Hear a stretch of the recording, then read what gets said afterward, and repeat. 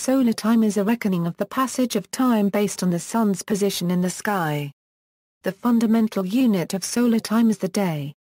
Two types of solar time are apparent solar time and mean solar time. Introduction: fix a tall pole vertically in the ground. At some instant on any sunny day the shadow will point exactly north or south. That instant is local apparent noon, 12:00 local apparent time.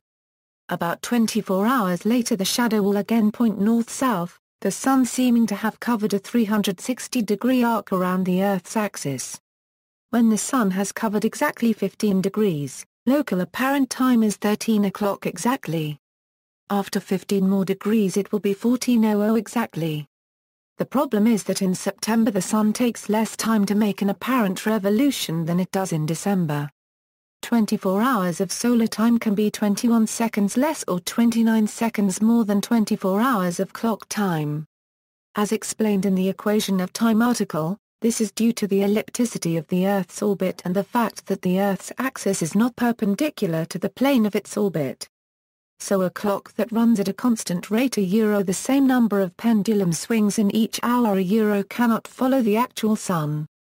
Instead it follows an imaginary mean sun that moves along the celestial equator at a constant rate that matches the real sun's average rate over the year. This is mean solar time, which is still not perfectly constant from one century to the next but is close enough for most purposes. Currently a mean solar day is about 86,400.002 SI seconds. The two kinds of solar time are among the three kinds of time reckoning that were employed by astronomers until the 1950s.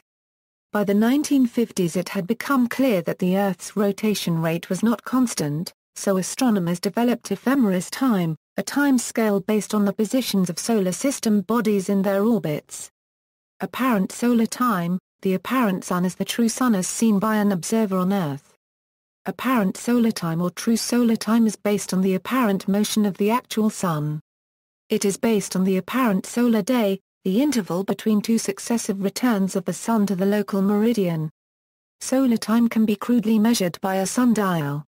The length of a solar day varies through the year, and the accumulated effect produces seasonal deviations of up to 16 minutes from the mean.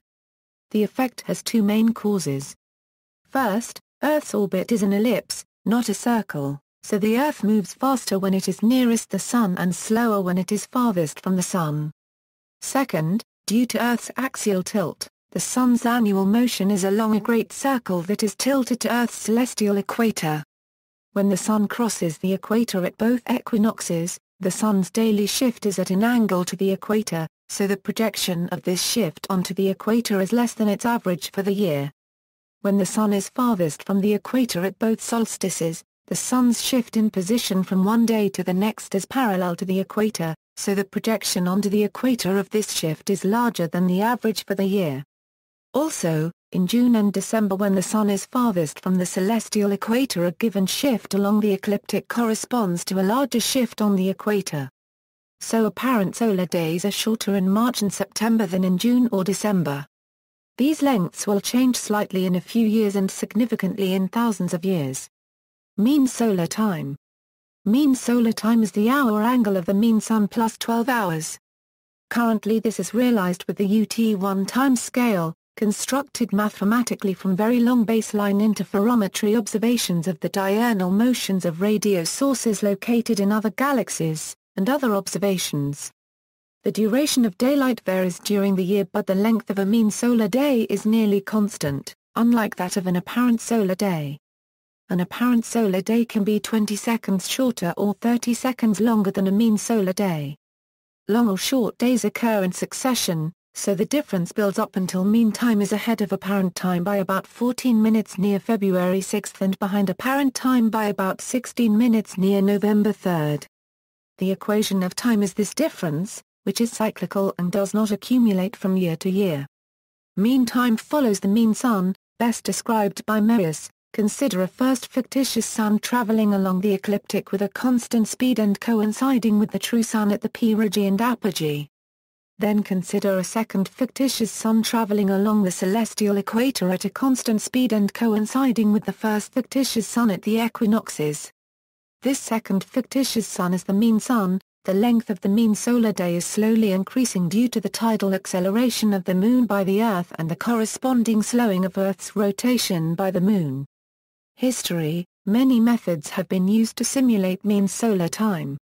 The earliest were clepsydras or water clocks, used for almost 4 millennia from as early as the middle of the 2nd millennium BC until the early 2nd millennium. Before the middle of the 1st millennium BC, the water clocks were only adjusted to agree with the apparent solar day, thus were no better than the shadow cast by a gnomon, except that they could be used at night. But it has long been known that the Sun moves eastward relative to the fixed stars along the ecliptic. Since the middle of the 1st millennium BC, the diurnal rotation of the fixed stars has been used to determine mean solar time, against which clocks were compared to determine their error rate. Babylonian astronomers knew of the equation of time and were correcting for it as well as the different rotation rate of the stars, sidereal time, to obtain a mean solar time much more accurate than their water clocks. This ideal mean solar time has been used ever since then to describe the motions of the planets, Moon, and Sun. Mechanical clocks did not achieve the accuracy of Earth's star clock until the beginning of the 20th century. Today's atomic clocks have a much more constant rate than the Earth, but its star clock is still used to determine mean solar time. Since sometime in the late 20th century, Earth's rotation has been defined relative to an ensemble of extragalactic radio sources and then converted to mean solar time by an adopted ratio. The difference between this calculated mean solar time and coordinated universal time determines whether a leap second is needed. See also, local mean time, meridian circle, Earth rotation, sidereal time, synodic day. References. External links. Sunrise and sunset and maximum sun altitude, all year long, anywhere. Astrarium solar tempometer, apparent solar time in a digital display.